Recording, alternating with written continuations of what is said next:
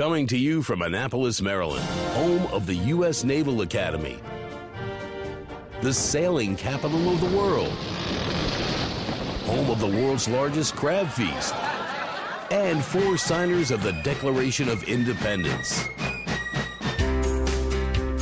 This is the Eye on Annapolis Daily News Brief, a daily roundup of local news that you can use, including local sports, local events, local opinion, and local weather from DMV Weather.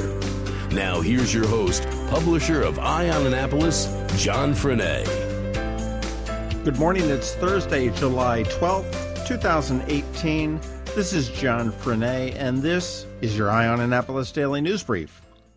Annapolis Mayor Gavin Buckley has announced a festival. The city of Annapolis will host a benefit concert on July 28th for the victims and families and survivors of the June 28th mass shooting at the Capital-Gazette newsroom. The concert is designed to promote freedom of the press and its importance to our country's democracy, and headlining the concert will be none other than Good Charlotte. Now, Good Charlotte got their start here in Annapolis. They played a lot of the local bars. They actually played East Porter Rockin' many years ago, and they are returning to headline the event.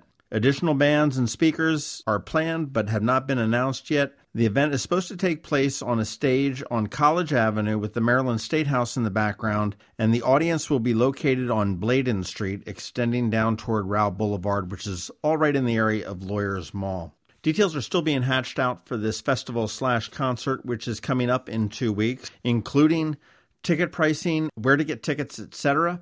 So please make sure you're checking out eyeonannapolis.net or listening to your daily news brief to make sure that you get the up-to-date information as soon as it becomes available. Up at Arundel Mills Live, the hotel had its grand opening last night. It is a 350,000 square foot hotel with 310 guest rooms and a 2,600 square foot suite.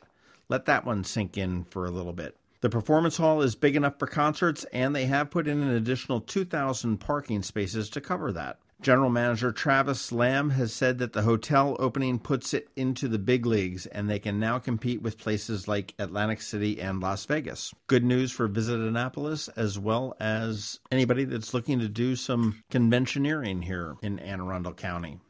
Maryland Comptroller Peter Franchot unveiled the names of the top 25 business and 20 individual tax scofflaws. These are the people that owe almost $13 million to the state for not paying their taxes. Individuals collectively owe $6.4 million, and businesses collectively owe $6.3 million. The top scofflaw in the business category is Sharpsburg Shell and Snacks out of Hagerstown, owing $1.6 million. There were no other Anne Arundel County businesses listed in the top 25. On the individual list, we do have 2 Anne Arundel County residents. Joseph Gorski of Annapolis owes $164,753, and Edgewater attorney Linda Whitby owes $155,897. Now, the Comptroller's office does advise everybody that they are going to be putting this list out, and they gave them every opportunity to rectify the situation prior to this list going out. And in other government news, yesterday Congress paused for a moment of silence to recognize the victims of the Capital-Gazette shooting on June 28th. At 2 p.m., the remembrance was led by U.S. Representative Anthony Brown, along with all of the other members of the Maryland delegation. And Anthony Brown said that the mass shooting was an attack, quote, not only on individuals, but on a cherished institution, the freedom of the press. It is customary in the House that when you have a tragic event happening in the life of our nation, particularly on a large scale, that we take time to remember the people who were lost.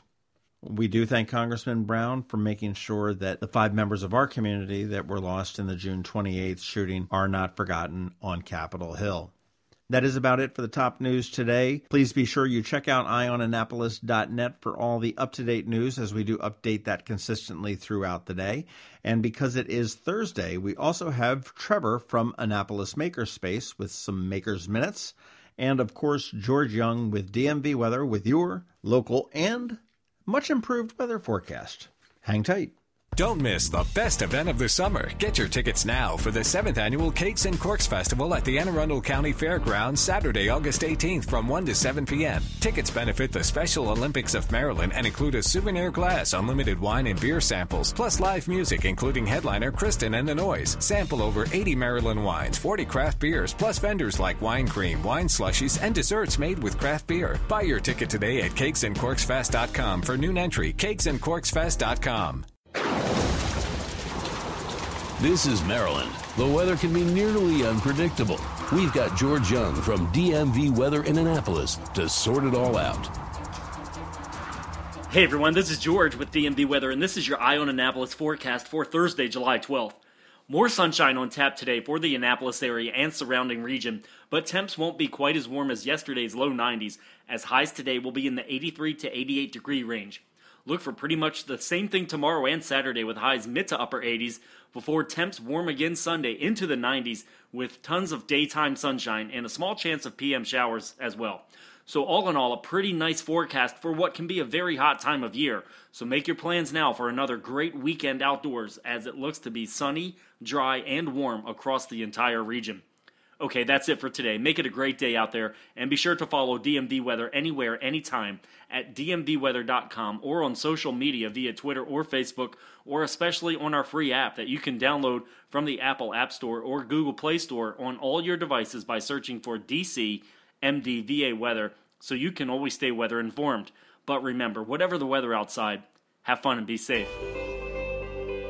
Here's to the teacher who spends her weekend helping children who need a little extra attention. To the soldier who missed the birth of his baby while serving overseas. To the EMT working full-time and taking night classes. To the police officers and firefighters working long hours away from their families to keep our families safe. Here's to you, our hometown heroes. I'm Alan Hyatt, Chairman and President of Severn Bank, and we know there are many heroes among us. Men and women who serve without expecting anything in return. Which is why we're honored to offer our Hometown Heroes program to educators, law enforcement officers, firefighters, first responders, healthcare workers, and military personnel. Whether you're opening a checking account or buying a new home, we're here to give back to you. Learn more about our Hometown Heroes program at severnbank.com. Severn Bank, here with you. Member FDIC, Equal Housing Lender.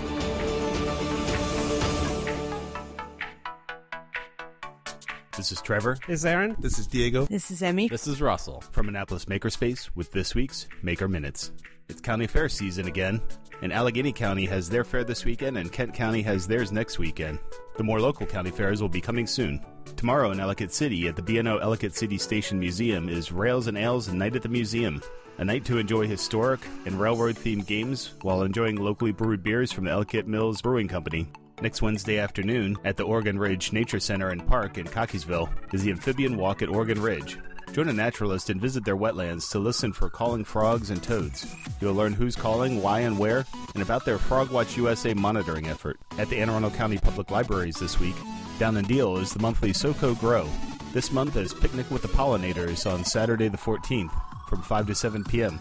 Join them for a special picnic at the amazing Jug Bay Butterfly Garden. There'll be a potluck dinner, a tour of the garden, and the ladies of Pollinators Prospering People PX3 will show you how to create a solitary bee condo and a chrysalis tree. It's held at the Glendenning Nature Preserve in Lothian. Afternoons all next week at the Eastport Annapolis Neck Library is Coding Rocks. Children going into 4th and 5th grade can learn the basics of computer programming. All experience levels are welcome and registration is required. All next week at the Greenbelt Makerspace is Tech Topics Summer Camp, introducing students to a variety of tech topics such as animation, game design, electronics, robotics, and more. All activities are hands-on and parents can follow along with daily online updates.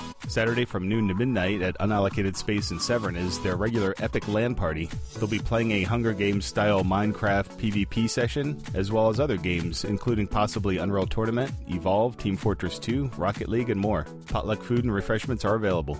And also another reminder that Saturday from noon to 4 is the Annapolis Makerspace first anniversary party and massive open house. Invite all your friends and family, come by and check out the shop. Also a reminder that Tuesday the 16th and the 17th for 36 hours is Amazon's Prime Day.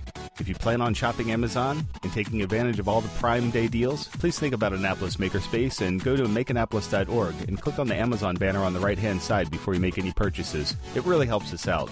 As always, you can catch me tonight and every Thursday night at Annapolis Makerspace on Renard Court for Electronics Night, and I'll be posting links to these events on the Annapolis Makerspace website at makeannapolis.org sometime today. And whether you're into jewelry, woodworking, costumes, 3D printing, art, silicone molding, software, electronics, fiber arts, 3D modeling, chances are you're already a maker. This has been Trevor from Annapolis Makerspace with this week's Maker Minutes. Thanks for listening to the Eye on Annapolis Daily News Brief. If you like what you heard, make sure to tell your friends and colleagues about it. And also tell them about our website, eyeonannapolis.net, where you can find much more. Be sure to check out our other weekly podcast, The Maryland Crabs. This podcast comes to you every Monday through Friday at 7 a.m. Thanks for listening, and we'll see you next time.